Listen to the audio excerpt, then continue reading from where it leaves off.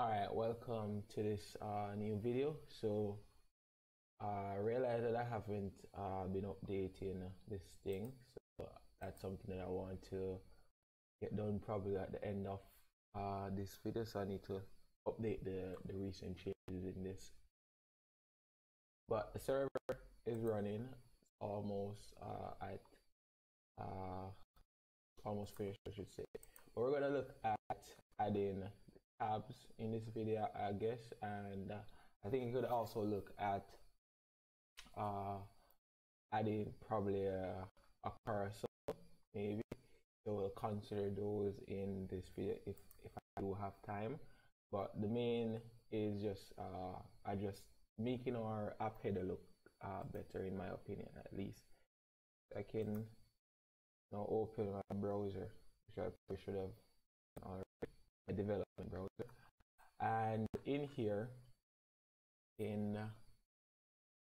I'm thinking of putting it below the main header, so that would be below these tabs that are here. That's that. This should be localhost 8080.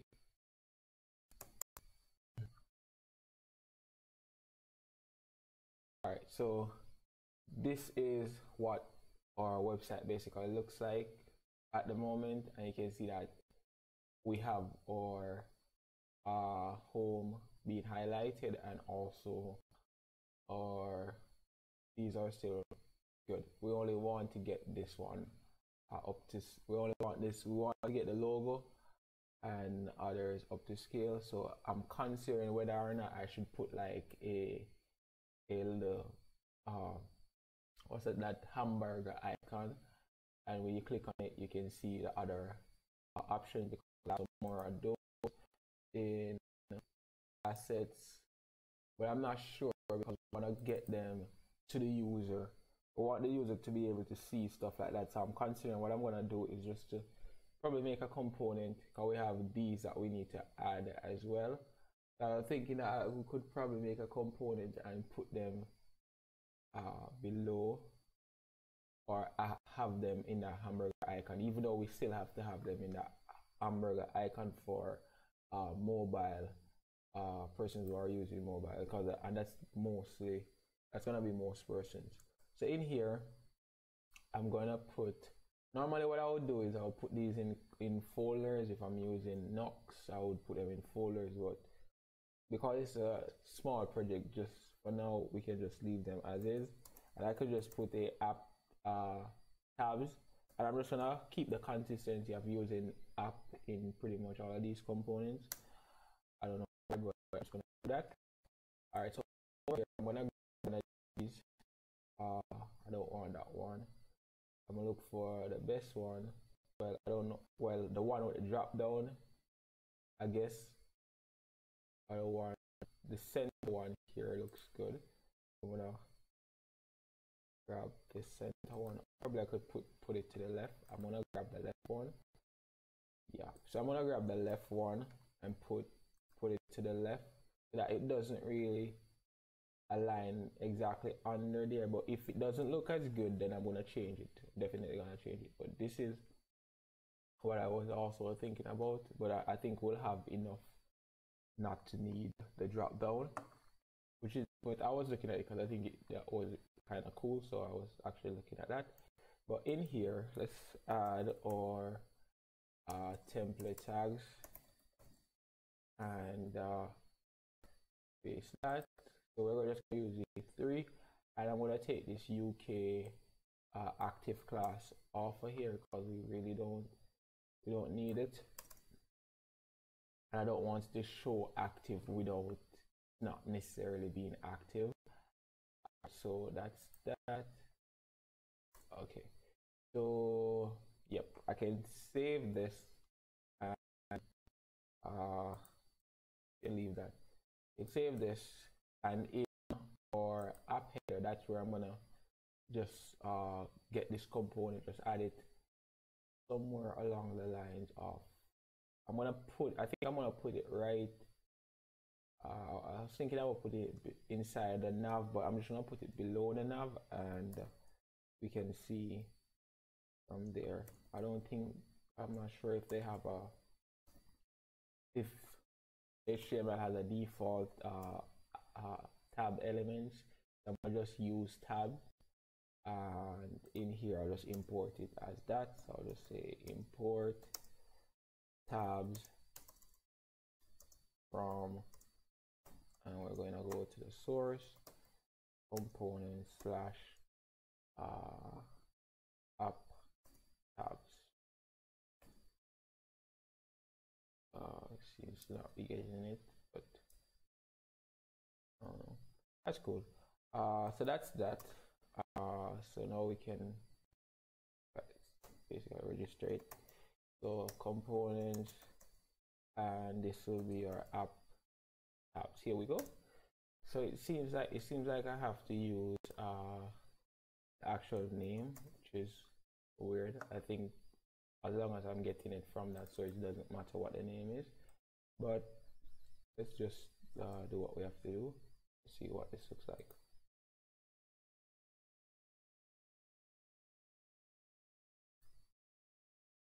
All right, awesome. So now we have our tabs to the left here, but I think this spacing is just way too much. And I thought this thing had an underline. So where's the underline? I thought it had an underline there. I guess not. Probably was just a divider. They had a horizontal rule there. I'm not sure, but let's see if we can get that to fix better. And this, I think we can probably remove this div here, because we're only gonna have this one root element here. And at the same time, I want to just add the links that are going to be here, and I'm going to change all of those to router links. I may not have changed them as yet, but I'm going to change all of them eventually. So just bear in mind for me with that. And I just realized that I'm going to use the drop down. Just realize that the drop down is what I'm going to actually use, because we're actually going to have some drop downs for those links that we have there. So let me just copy this one, and then we can paste it here. There won't be anything major changing. So what we can do now is that we can just grab the class here, and then it will align to the right, which is what we want, which is what we wanted, I should say. And now we can get rid of this and also this, and I can bring what I'm gonna do is, there's only one drop down, so I am going to get rid of well, I can leave at least one of them, it doesn't matter, but most of these are going to be drop downs. So because we're gonna have some other external stuff that we're going to add to this, well, some other links that are going to come, or attributes that are going to come under these. So that's why I want to do it like this. I'm just going to copy some of these and use those. So, and I can get rid of this actually. I won't get rid of them because we won't need them.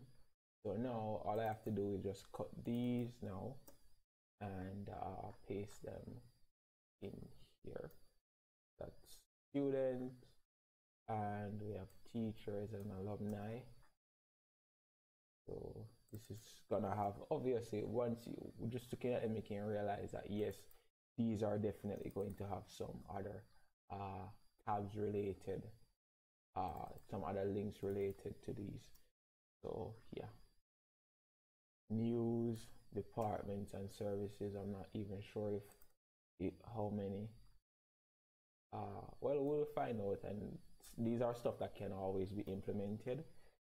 So yeah, our department and services, and I think the last one, and that's why I probably shouldn't have deleted those as yet, but the last one is going to be a link, more than likely, the give. So just in case schools may need donations at time, so especially for students who probably are needy or whatever, especially now in the corona time that everyone has to go online, and probably not everyone will have a computer or whatever. So I think having something like a give button or whatever there, it's pretty cool.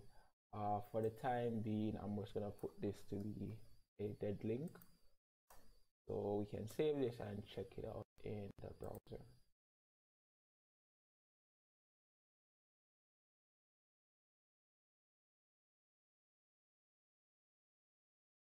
All right, so this is what it looks like, but it's definitely not where it's supposed to be.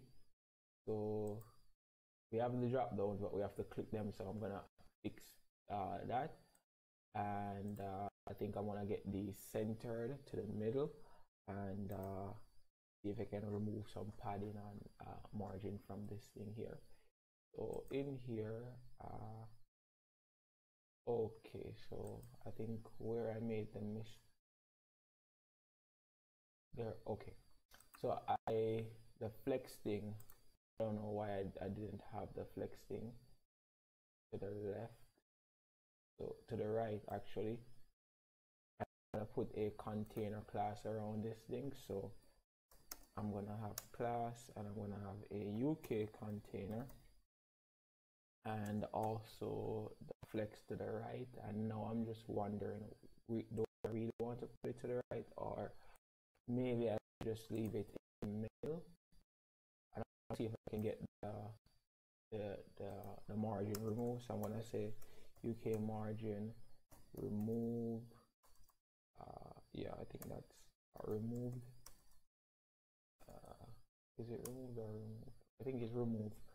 So save that, and you can check it out in the browser. So this is this. It's supposed to look like that. What happened? What just happened? All right, awesome.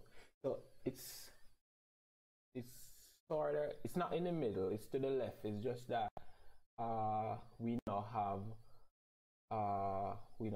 the container, but I actually think I'm gonna, it's to the right I should say. I'm actually gonna just give them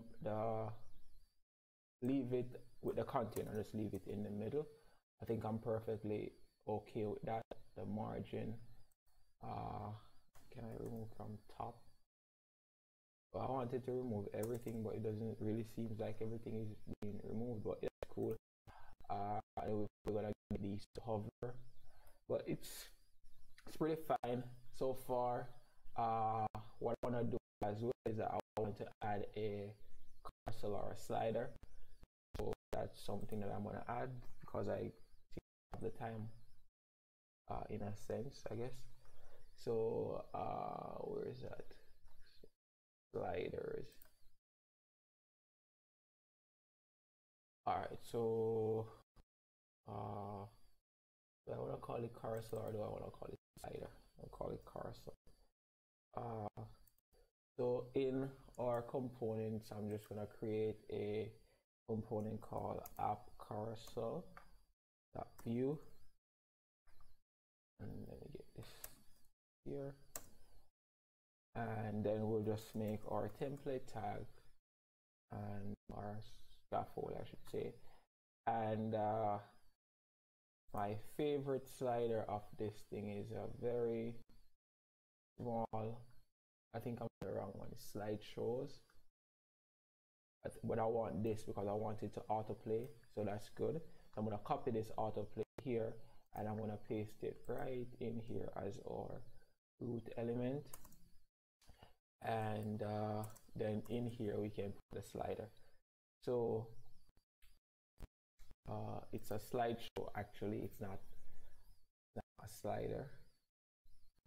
Right, so my favorite one is a very small the height is not as large as the rest of them, which I think is this one.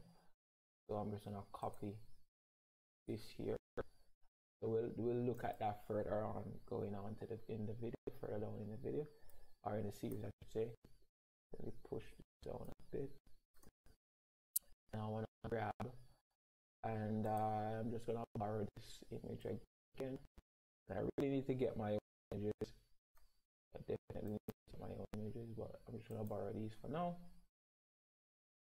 And I'll just paste that there, and this here, and also this here. And we can change the ratio right here. So that's something that we can do. We can always do that. All right, so now in our it's not gonna be in the app header. I'm gonna put it in the app component because the carousel is really not part of the app. Or I'm gonna put it in the home component actually, because we don't want it on every page. What we want it on is basically only the we only want it on the home view. And actually what I'm gonna do here is I'm gonna cut these and put this in another tab, because I want the component, I want the header not to be confined to, not the header, the carousel. I don't want it to be confined to the container class, so that's why I'm doing that. Whatever else is in there is going to be in the container class, but for the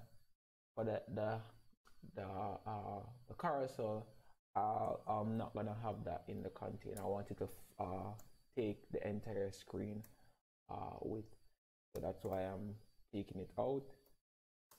So app carousel, and then we can go ahead and import this.